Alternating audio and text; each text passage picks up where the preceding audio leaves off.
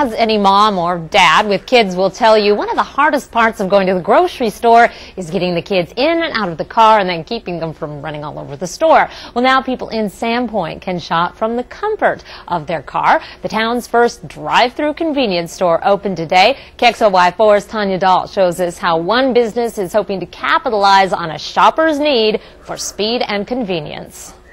One-stop shopping is Express Lane's motto. All you have to do is drive up in your vehicle, order, could I have a bottle of water, 20 ounces please? Thank you. Pay, and then within minutes, you're on your way.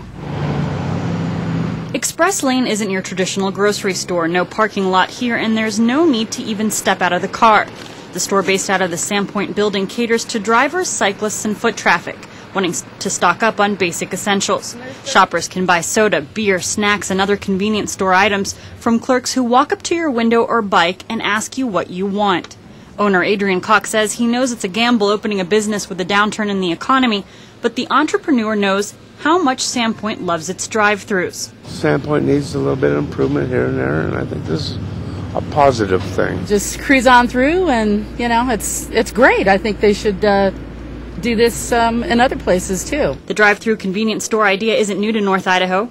Cox says he was inspired by stores like it in Coeur d'Alene and Post Falls.